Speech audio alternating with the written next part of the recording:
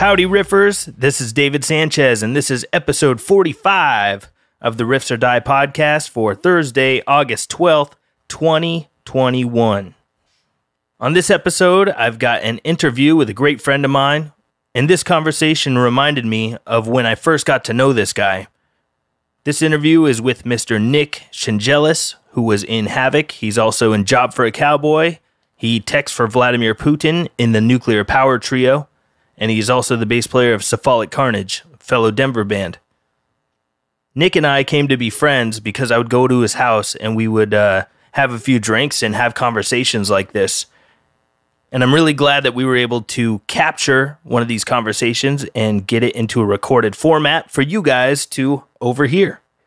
This conversation was very dense with information, so I've broken it up into two parts. Episode 45 here will be the first half, and then the next half will be the second part of the interview.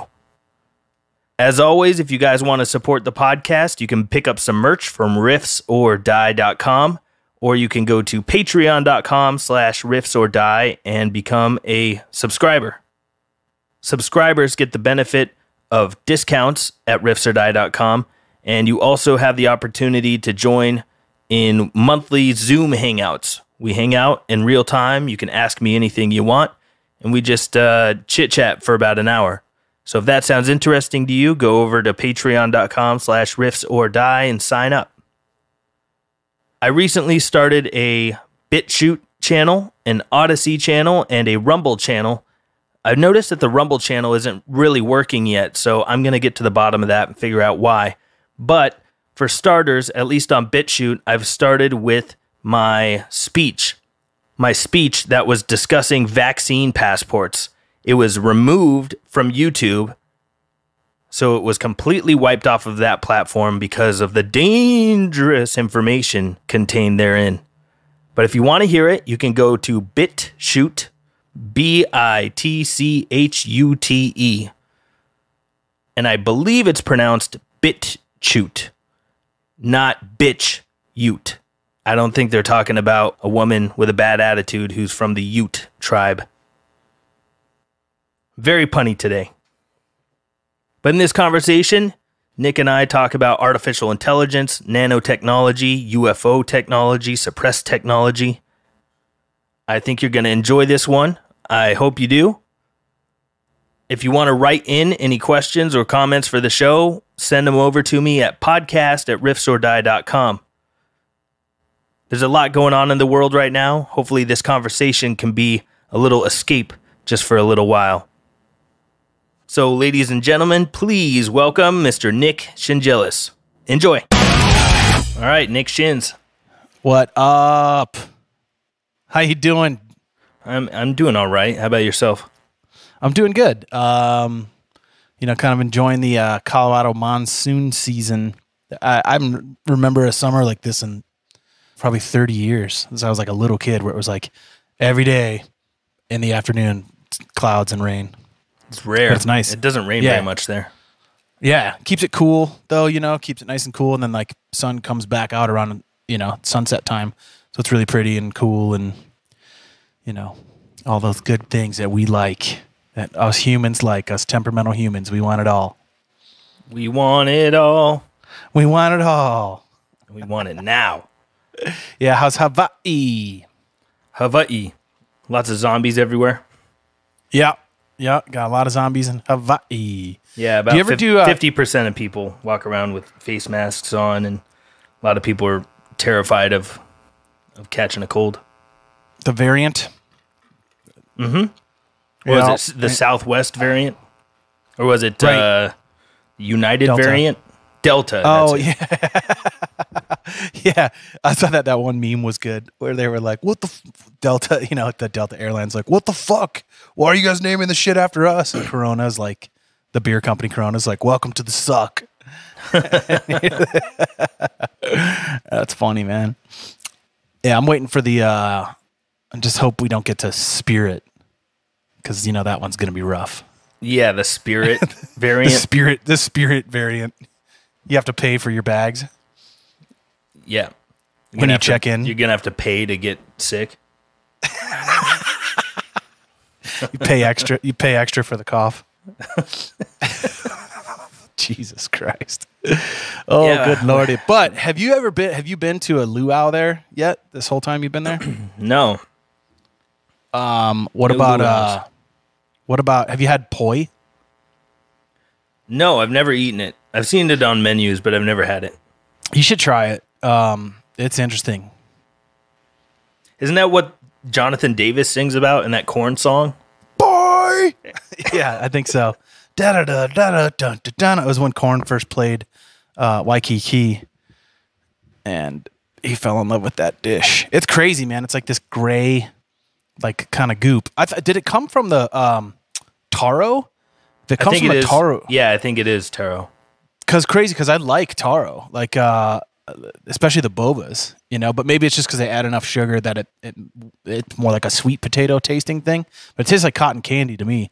But the poi, when it's just not sweetened or whatever, it's like this gray goop thingy. I was I might have went to a weird, like, probably stupid touristy luau, and maybe it was just whack there. But we drank enough to said it didn't really matter. Gray goop sounds appetizing. It's a good way to sell it. Yeah, it's nanotechnology.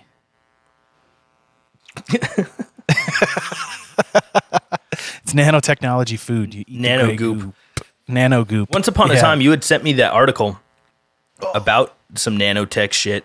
And that same dude that got busted, who was working at Harvard, got busted helping to make a virology lab in China. Really? And that was the same dude that you sent me an article about it. It was the same dude that got had an interview in like 2018 where he's talking about this nanotechnology that they can inject into people and it'll unfold and find its way into the brain and start mapping the brain. Yeah, there's where's that other one that the Genesis thing? Maybe that was another one. I just because I remember there's a couple about them, but that's crazy stuff. Like, I mean, we think about all the different things that they, like when we hear about something, by the time it's, not even common knowledge, but just first kind of like released to the public or reported upon, the stuff's already years old, sometimes decades old, right? So it makes you think, where is stuff really at as far as even Neuralink, like where is, we've been hearing about that for a long time now.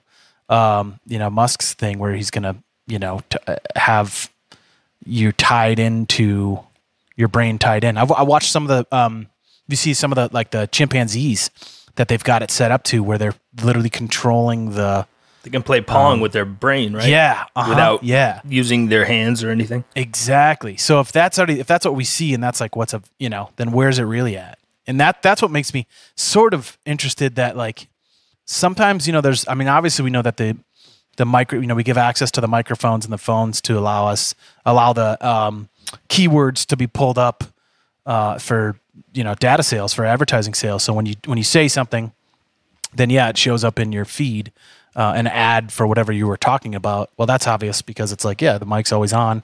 Then you say something, it hears you wanting to purchase, some new curtains or some new blinds for your house. Mm-hmm. And then they show up in your feed. An ad for that shows up in your feed relatively shortly too. So it makes you think though, because there's been a few times where I think something, I don't talk about it, I just think it, and it shows up in the feed, and it's a pretty specific thing, and I'm like, I mean, are we there yet? Is it there yet? And like that's just the first. Because remember, forever it was, oh, your phone's not listening to you for advertisements or whatever. Like you're crazy, and then they're like, no, it is. So people were noticing it first, and then it was sort of became out and was common knowledge that like, okay, this is real, and you give permission to do it by clicking OK. But so then is like, is anybody else noticing that what you're thinking shows up in a feed and you've never said the words or typed it or any of that kind of stuff? It's happened to me before, and I know other people that have said that happened to them as well. That's crazy. With the Elon Musk Neuralink thing, like that's been talked about a lot in the past couple of years, but that neural lace is the one that you had sent me that was created in part by that's that right. dude that worked at Harvard that got busted making a virology lab on China's behalf. He's getting paid $50,000 a month to help set up a virology lab, being paid by the Chinese government, and he got busted. But that same dude gave an interview in 2018 saying they can inject this neural mesh that can unfold once it's in the body, find its way to the brain, and then start mapping out your brain waves and what's going on in the mind. They said they were able to capture the brain activity of mice for 8 months. Whoa. That's crazy. I mean, and has the ability to control. He took it a step further and said it can't just collect. Yeah, not just collect data and read what's happening, but can also make things programmed. It's like when you have a hard drive and you want it to be compatible between a Mac and a PC, so you format it in exFAT so that it can read and write. Otherwise, you can just transfer the files to it, but you can read them, but you can't write anything to it. Yep. Yeah, I mean, think about the processor sizes alone. So Mac, I think the computer I have, the i7, I think they were, I want to say like maybe 14 nanometer, size chips, and then the 7 nanometer came out. Then the M1 chip from Mac, where they're now integrating the GPU, the CPU, and the RAM all on one chip. Those are 5 nanometer. So then they say that the M1X or the M2 chip that's coming out this year, should be in the fall, are going to be 3 or 4 nanometers. So then the next iteration we're going to have sub-nanometer processors available, for consumers at Costco. So right. If the public has access to sub-nanometer processors, what does big money have? And that would be nanomesh. I mean, that would be injectable componentry. We're finally reaching that like potential dystopian phase where we're integrating computers and potential artificial intelligence into our biology, into our organics. That's I thought about this, and I was going to ask you this. We've talked about Musk before, and why does he's one of the big kind of proponents of the Skynet theory, that we need to be afraid of the potential for artificial intelligence to want to eliminate or completely control all aspects of organic life on the planet. And he's the same guy making it. Right. So why? But do you think? What do you think his motivation is? Do you think that? And I think I've dug a little bit, and I think I've heard, if I'm not mistaken, I can't remember the exact interview or quote or whatever, but where he came out and said like we have one shot really because it's going to happen no matter what, the integration.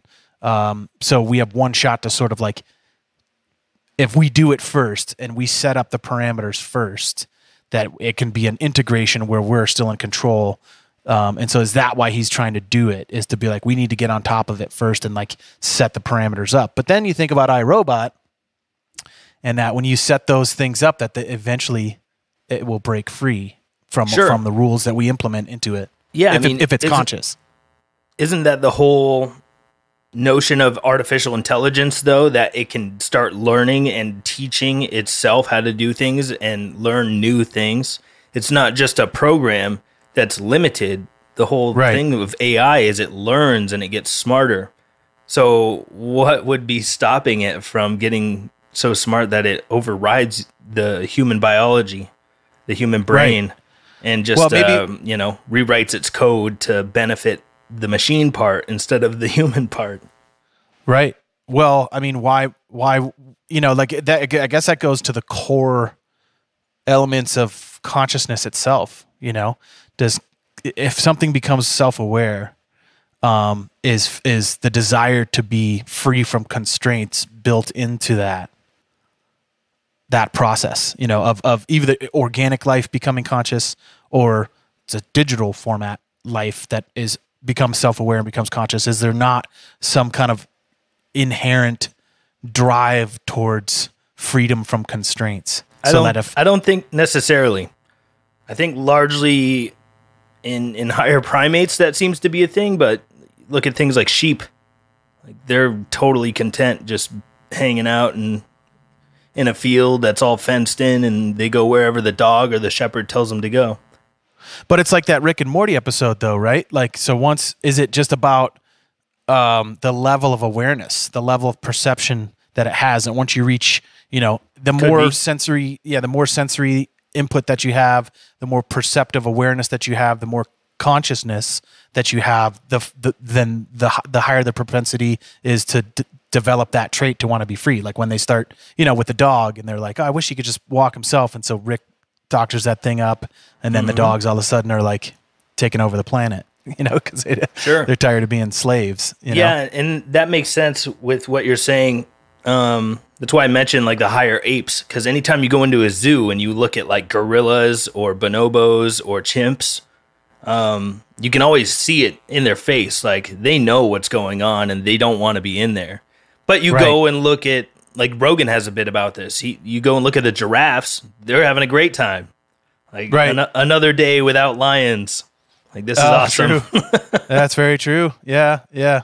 And I guess that's kind of we have all those little different components. It's like the fractals, right? And how you can essentially watch the development of the human embryo go through all the different stages of evolution as the embryo develops. And I wonder if that's, something that kind of expands out to our, to the overall, higher iteration of the fractal, that we go through those same cycles, and that, so we always sort of have a little bit of connection to that, say, example, to be okay with being led, with okay with just things being taken care of if I'm quote unquote safe. And that, I think, is the kind of propensity. I've been watching the show Alone. I actually started watching it after you told me about it. It is awesome. I started with season 1. I'm, I think, like 5 episodes in or something, but it's awesome seeing how these guys eke out an existence all by themselves with very limited tools, nobody around to help. It's pretty cool. For people that haven't seen it or aren't aware of it, it basically put a bunch of 10 people in a pretty remote, difficult survival geographical location, and then the person that stays the longest gets a prize. It's $500,000 for the first 6 seasons, and then season 7 they went $1 million and etc. And so you see what these people have to go through, which is they get 10 tools, and there are 10 things they get to pick, and then there's some kind of basic stuff that they have to have, which is their camera kit, which is like 70 pounds, pain in the butt, right? But first aid kit, whatever. And then you get to pick, do you want a fire stick? Do you want a bow and arrow? Do you want whatever? But most of the dudes bring a fire starter and an axe or a knife. If you don't bring a fire starter, you're a dum-dum. You're going to lose. Especially in fucking Vancouver Island. I mean, it's just the rainfall alone. You're like finding dry wood. But anyways, so... But looking at that and being like, would people trade the trade that we make for being in society, for being in a civilized society, civilization, having access to clean water and easily available, purchasable, packaged, safe food, and those things, obviously, us being privileged to live in America, to where we, a first world country where we do have that type of access, because there's, half the population of the world does not live in that situation. They're not on their own out there, surviving on Vancouver Island, but they just, the nature of where they're at, the country, the organizational system that they're in. So we make this trade for those things. And I wonder if that's kind of it plays into the psychology of kind of the state of the world right now. People are, the desire to be free from constraints. And then there's the inverse of it, which is kind of the previous iterations of our evolution, the sheep aspect of things, the lemming aspect of things, or, even dog or cat, where they're they want to go out, they want to play, they want to be thing, but overall they're happy to come home and be safe from predators out in the wild. So I think it's kind of fascinating to see all this, and how that tie-in will go for artificial intelligence, and if that artificial intelligence, if we think we're going to be in control of it, but that overall, that desire to be free from constraints for high level consciousness is going to override anything we would be able to program into it and eventually Skynet us all. Yeah. How many sci-fi books and sci-fi movies need to be made about this before people get the message? You got like Terminator, 2001: A Space Odyssey, I, Robot. The list goes on and on and on. Ex Machina. Yeah. Oh, yeah. Yeah. Oh, God, that was a tough one. Just locked in there at the end. Yeah, Ex Machina is brutal. Brutal. Space Odyssey is an interesting concept, though, because the 2001 is kind of like touching the monolith precedes the next evolutionary, step. It's like that's what made the very first hominid pick up a bone, use it as a weapon. Pick up the bone and push that. But so that is, it was kind of almost like a circular thing. Like what was the monolith? Who put the monolith there? It seems like the new thing that's happening, and there's a lot of really smart, really wealthy people talking about this, is, transhumanism. It seems like that is what they desire to be the next big leap of evolution. And I can't argue that that's not very likely the case. But the question for me is, how badly do you want to be integrated with machines? What is the value of maintaining your biology and being a quote unquote free range human versus being like this android type thing? Pasture raised, cage free human. Yeah. I think it plays off of our greatest fear of all, of the fear of death. And that's what that's what the drive and the desire to integrate is that we could transcend physical death and never die. And that's all good and fine. Here's the kicker. When people are talking about this stuff, people act like it's going to be everybody that's got this AI technology and the ability to transcend their biological shell and live forever. Nah, it's going to be only the ultra wealthy that are able to do it. So the thing that's terrifying, and it could easily be made into a movie or something, is you have only these rich people that are able to live forever. So these people that have all the wealth, all the power, and all the control are going to be the same ones running the show 1,000 years from now. That is a horrifying concept, that you're going to have the same psychopathic, greedy assholes running shit hundreds of years from now. Yeah. And we might not be far off from that. Right. There's a series actually that plays off of this. It's a science fiction. I forget the writer's name. He's great. One of the new science fiction writers that for me is up there with like Arthur C. Clarke and Asimov and that kind of stuff. Tyler Perry? Medea. I think it was like Medea's. What's the show called? It's called Altered Carbon. I've never heard of that. It's fantastic. It's a book series, and I just downloaded the book series, and obviously it's one of those things where it's probably a little more in depth and maybe a little more complete than the visual series. But the visual series is on Netflix. Second season didn't really grab me as much, but the first season is so damn good, dude. And it's this exact concept that consciousness is able to be imprinted into a small circular device that goes essentially in between like your C3 and C4 vertebrae, and that's your stack, right? And so then the bodies are sleeves, and so we can just print new, clones. Perfect bodies forever. And then what happens is like you get a shitty sleeve if you have no money, right? And if your sleeve is shot or whatever, then they just kind of store your consciousness. And then you can rent a sleeve and pull your great grandma out for, Dia de los Muertos or whatever. And put grandma in some biker's body and she can come and hang out for the night. And then you got to return the sleeve. Yeah. But that essentially then the only people that are able to live forever, and they kind of live above everybody, literally in the clouds. And they're, 900 years old. And then what happens to morality when you've been living for that long? People's desires, like the basic human desires of what makes life fulfill, what makes an event fulfilling or whatever. What happens to that after 900 years of being at the top? Like when you can, it's completely alien. It's morally bankrupt. I mean, like people be like, when rich people, you ever, hear about there was a movie called The Hunt. Did you check that out yet? I remember seeing previews for it. I never saw it though. You should check it out. It's pretty cool. It's basically like rich people getting together and hunting humans. Huh. So you abduct and then you go and things like that before. Yeah, you get together and they literally go and hunt the 10 people or whatever. So it's similar concepts to that, is to be like, what gets people off after 900 years of being alive?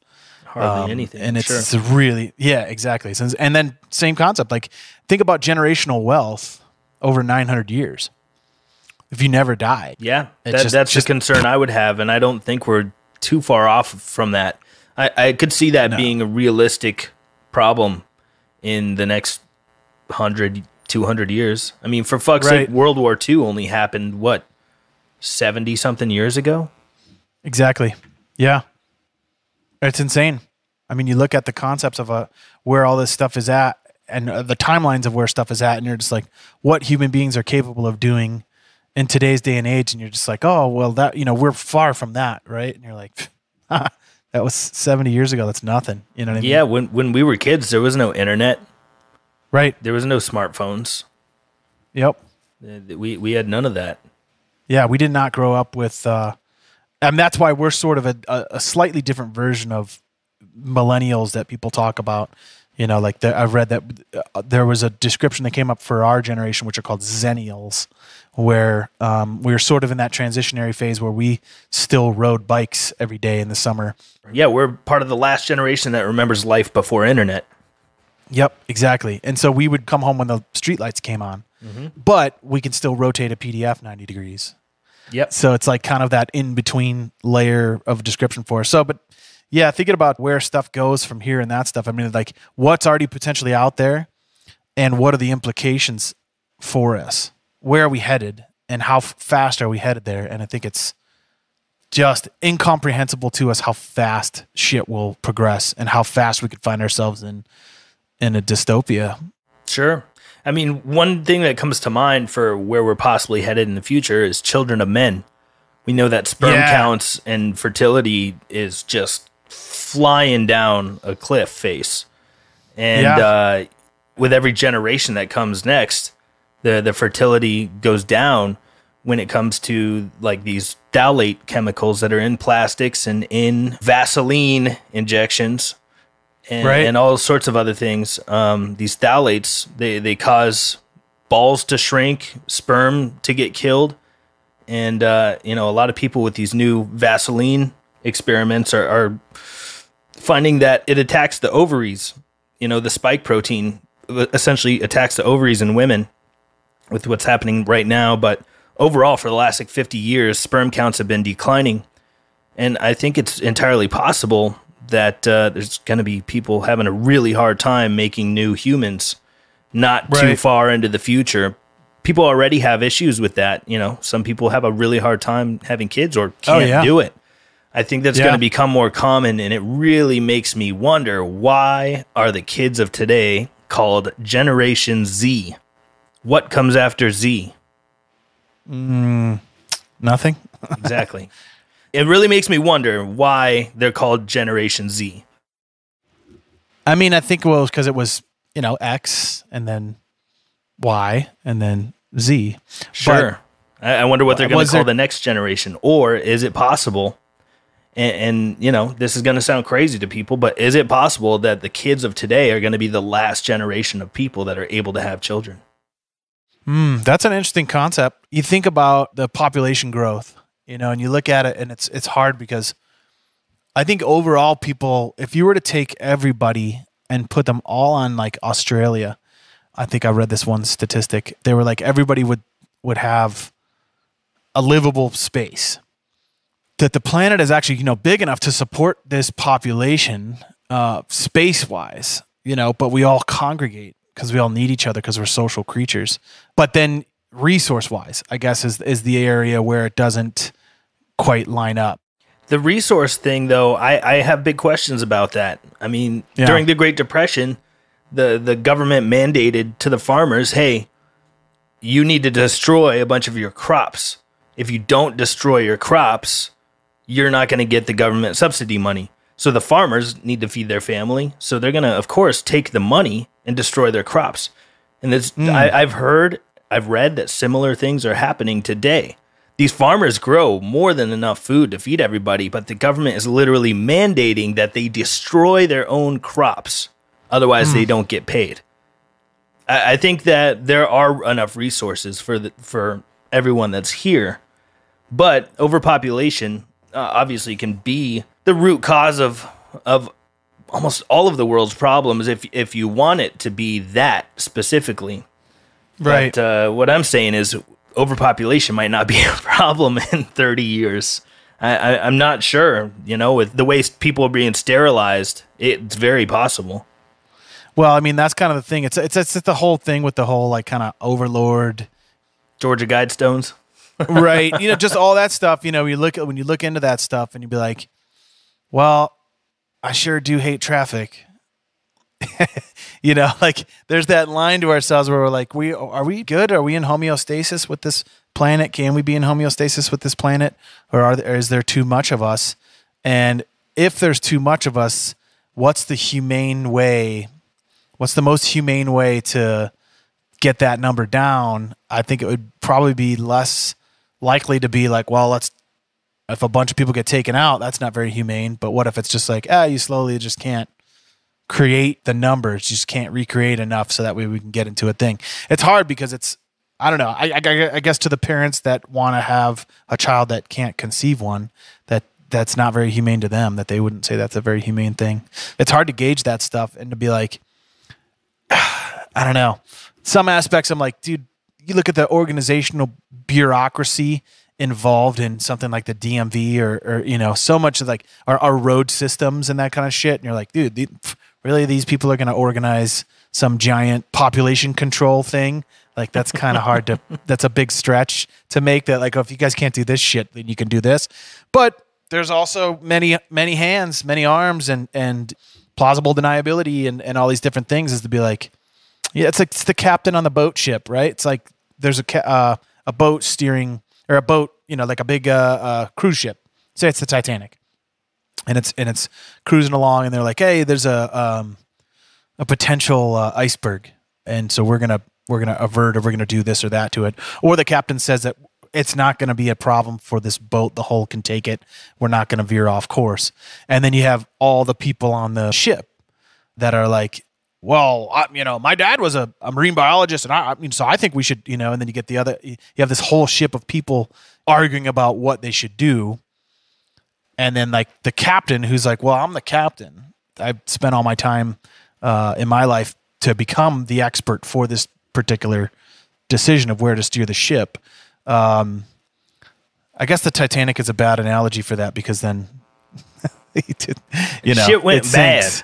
It sinks, but that was a horrible analogy then. But same concept is to be like, hey, what should we, should the passengers of the vessel get a vote that has equal weight to the captain of the vessel? I don't know. I mean, it's a hard, just that like who's in charge of the ship?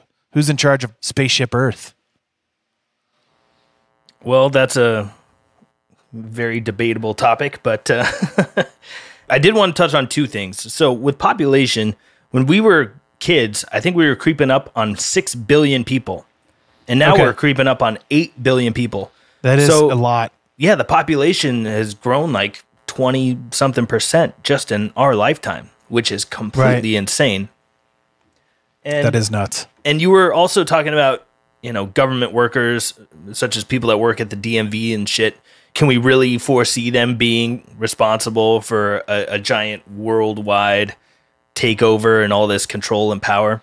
I think that the way the power is in this world is so compartmentalized that you don't need everyone that works in government or everyone that works in military or everyone that is a CEO in on something. I mean, for fuck's sake, fluoride is in the drinking water of almost every city in this country. It's a neurotoxin. It's a fucking neurotoxin. and it's in the drinking water for everybody. Then we have shit like Roundup, and they're spraying glyphosate, which causes cancer. They're spraying that on all the food. Now Bill Gates is the biggest agriculture farmland owner in America. It's really crazy. So I understand that a big takeover and all this power being held by government bureaucrats sounds unlikely, and I agree. That doesn't sound likely at all to me either. But then you have to sit back and scratch your head and wonder, like, okay, well, why the fuck is there neurotoxic chemicals in the water? Why are they spraying cancer-causing pesticides all over our food? You know? I always come back to that quote that it seems to fit for everything, and almost any answer I needed, it makes the most sense. It's the most fitting proposition, which is, what is the answer to 99 out of 100 questions? Money. Mm-hmm. If you really want to find out why anything happens ever, anywhere, why? Money. Somebody makes more money with it being the way that it is than not. That's pretty much it. And that's not an anti-capitalist standpoint.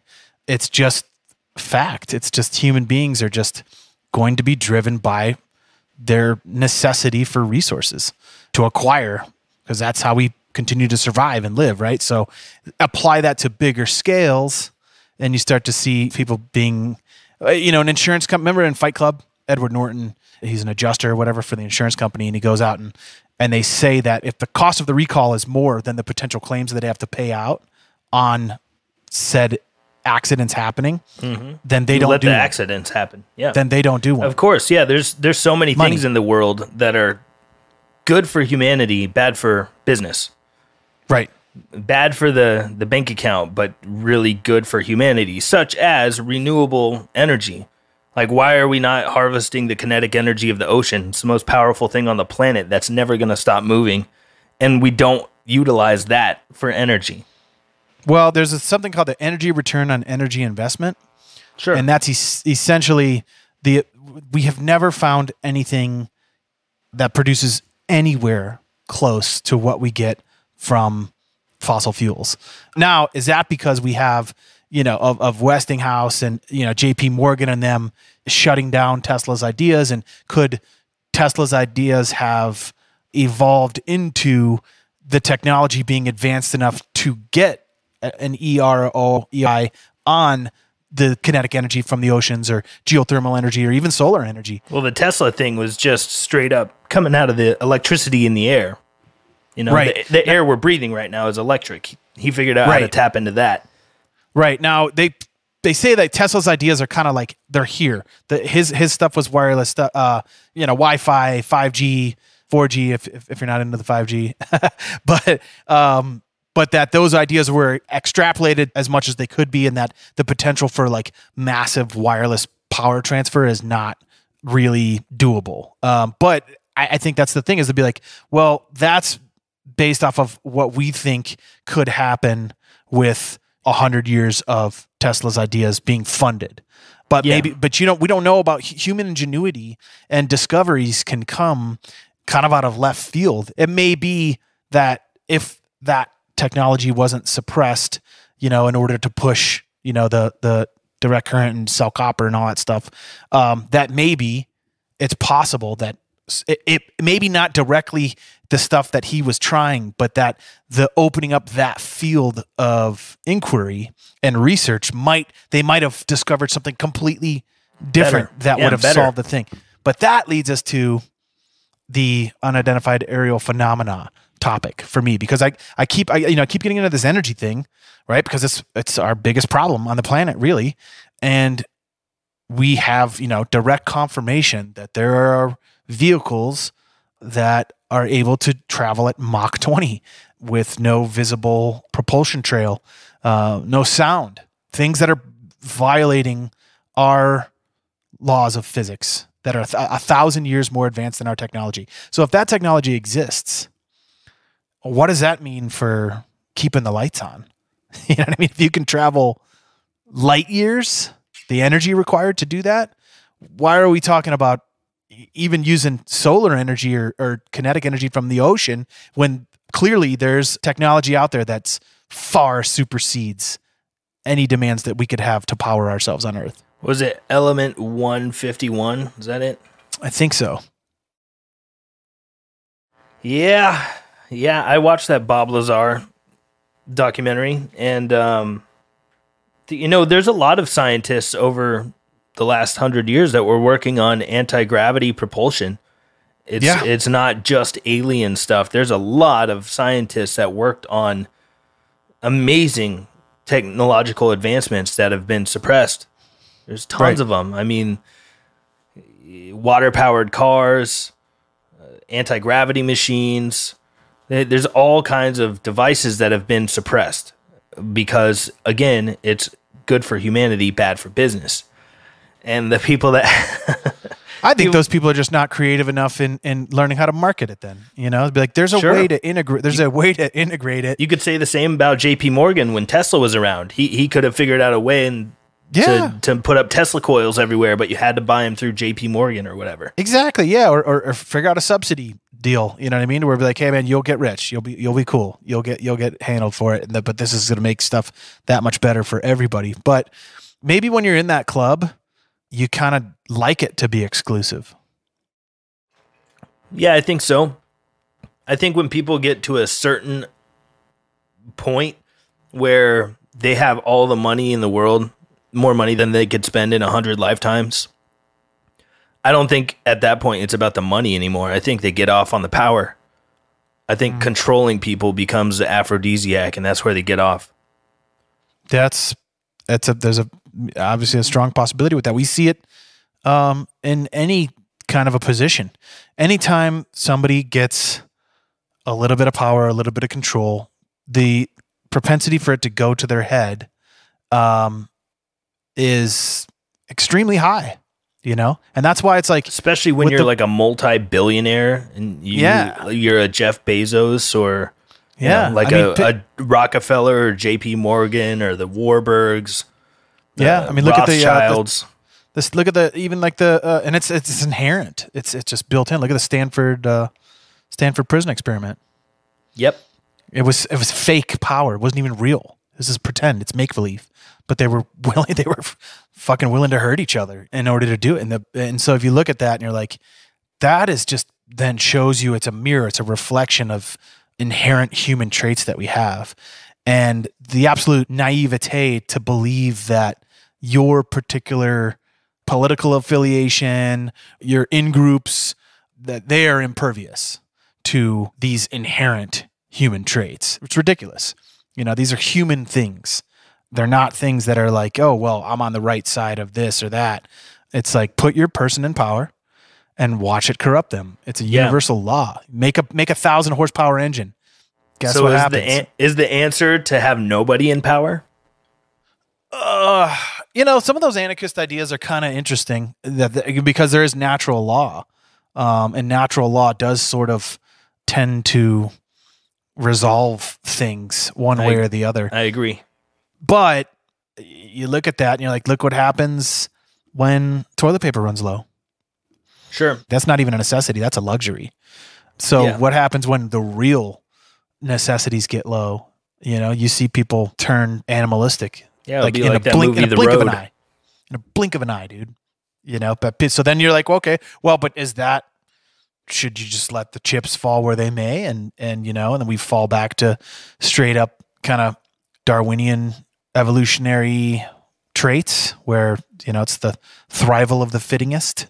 Whoever's going to survive is going to survive. And if you're weak, then you're going to be bred out. But then that's like eugenics. That's eugenics. And it's neglecting the other side of our inherent human trait of caring for each other. That when you see people during natural disasters go out of their way and risk their own lives to save a stranger. We have that in us too, all of us. Yeah. The line that runs between good and evil is in the middle of every human heart. Absolutely. I've said this for a long time. I think that everybody has it in them to be like Gandhi or be like Hitler. Literally, every one of us has the potential to be benevolent or to be a completely malicious psychopath. Yep. It's interesting. Jordan Peterson talks about that stuff where he's like, part of the reason why people are always asking him. I was reading watching an interview where people are always like, why do you have pictures of Stalin and Mao and these monsters in your home? And he's like, I think it's important to remind ourselves that unless you take account of your own propensity to potentially become a monster, unless you acknowledge the shadow. If you look at Jungian psychology, if you don't acknowledge the shadow, then those tendencies are going to make their way out, but in a way that's not under your control. So if we take full inventory of our capability as human beings, you have to include the propensity for yourself to do evil and to be a bad person. Yeah. And that way, hey, I've got that potential, so I need to be the steerer.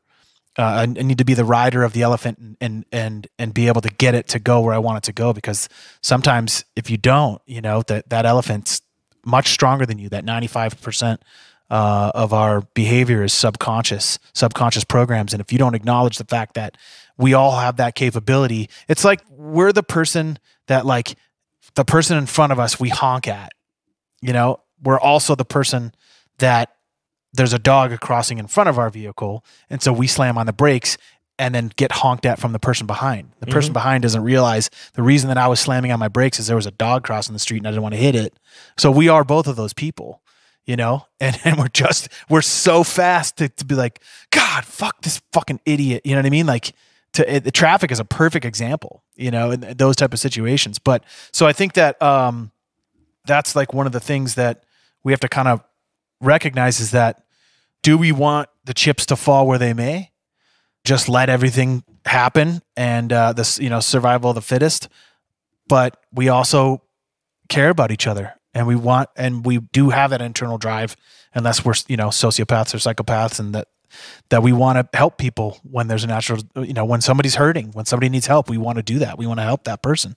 But we also have the desire, we also have the capability of being like, hey, when gas runs out and it's the apocalypse, and it's me or you, it's me.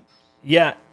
It's all about the potential, and the potential for people to be evil is really there. The potential for people to be great, kind, good people is also there.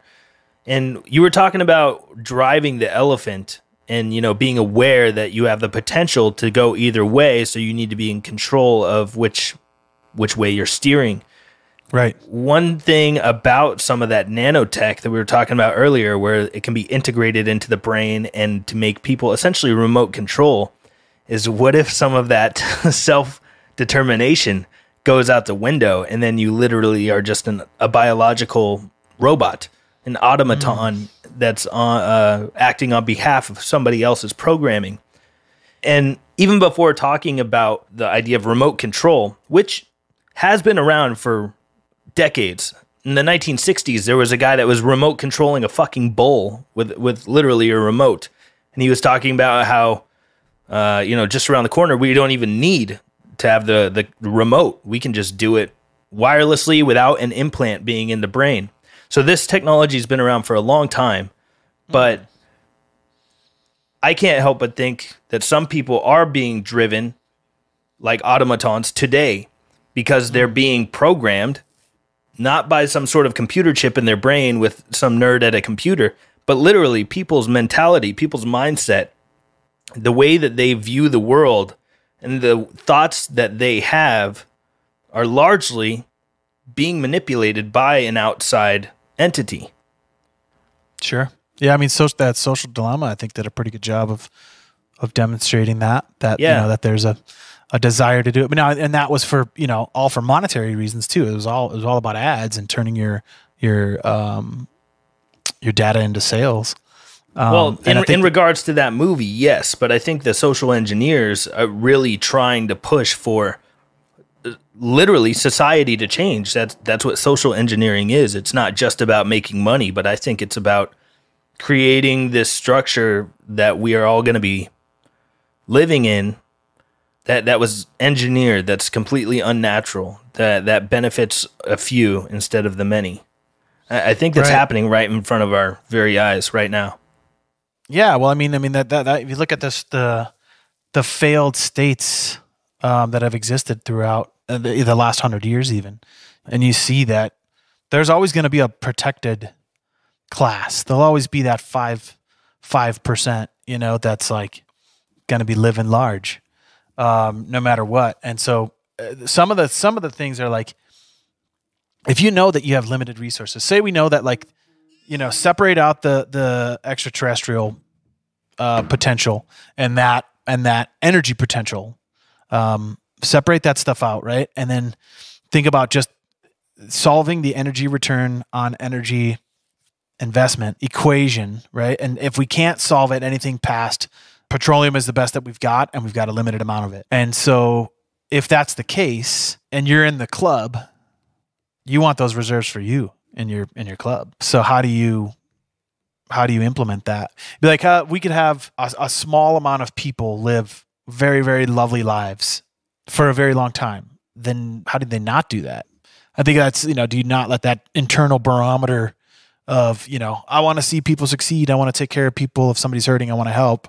But if it's your family versus my family, then I'm choosing my family. And I think that's a hard line to see play out when you're at the helm. When we're not at the helm, we're like, well, strength is in numbers, and the people are going to want to get to the helm and figure out how to steer the ship. I don't know, but that's why I can't throw that technology that is real, is confirmed real now. The UAP, there's no doubt in anybody's mind, unless it's, you know, fucking holograms or something, you know, I mean, like Spider-Man, Far From Home, you know, Mysterio technology. For the most part, every country has admitted that, you know, Russia and America, New Zealand, Australia, everybody's admitted that technology is real, that phenomenon is real. There is stuff that goes Mach 20, and we don't know what powers it. We don't know. It's not ours. We can't confirm that it's extraterrestrial. We can't confirm that it's from another solar system or from another galaxy, but we can't not confirm that. But the tech is real. Those things are real. So if that stuff's real, what the hell are we doing arguing about any of this shit for? Like, why do we not have access to that technology? Are there, you know, the beings inside of them? Are they willing to communicate with us? Are they not willing to communicate with us? Are they the ones that seeded us and they're just monitoring their ant farm? Like, what the hell is going on? But that's the biggest question, and nobody gives a shit either. That's the craziest part to me. I think nobody gives a shit about any of that. I think the people that are in control want to maintain that control, and you lose a lot of control if everybody has spaceships and free energy, you know, and understands like that this universe that we're living in is even more spectacular than we can already witness. Yeah, and this is just one universe. Yeah, you know, the UFO thing, I can't help but think of Admiral Byrd, Operation High Jump, going to Antarctica. Interesting stuff. He claims that he saw fresh water and jungles down there, and their whole fleet, military fleet, about half of it was lost. They said it was from flying objects that are similar to what you're describing, and a lot of people would call flying saucers. And apparently, during Operation High Jump, the mission was to search and destroy a Nazi base on Antarctica. And I don't necessarily believe this. I don't necessarily think it's completely unthinkable. I'm on the fence. I'm just aware of the theory that there was a Nazi base on Antarctica, and they had access to anti-gravity technology. And they were in cahoots with extraterrestrials and building spaceships, essentially. Man, that's you know, I read into that stuff, and it was, you know, some of the stuff is like, okay, well, there was an expedition sent down there, like that's real. They did send, you know, 4 destroyers and like 4,000 troops, but it was for an expedition, like an exploratory expedition, is what the official report is or whatever. I don't know why you send 4,000 troops down to Antarctica and 4 destroyers plus the other ships for an exploratory expedition. I think that doesn't fit in with, I think you'd send a team full of scientists and maybe a few, soldiers or whatever in case you encounter armed penguins or something. But it's weird, and then even that Russian, documentary that you sent that was finally translated and them going into the whole concept that they had found a bunch of Hitler's documents and that he was, obviously it's well known he was highly interested in the occult. Yep. And highly interested in experiments on humans and all this crazy stuff. And that apparently it found blueprints in there for some of those devices. But I saw the other thing too that was like, oh, what are the potential for extraterrestrials to be down with Hitler's cause? And that they weren't. And that was part of the reason why there was a fall or whatever, is because they were like, you can't use this technology for what you're doing. But the interesting part is this, because all that stuff is so fantastical that it's just like, okay, dude, yeah, right. Might as well be fucking Nazi base on the moon. And then we gotta, that fucking, what was that movie? Iron Sky. Yeah, it is really fascinating though that Antarctica is off limits. You're not allowed to go there as a civilian, and you can't fly over Antarctica. That's just for your safety. Oh, right.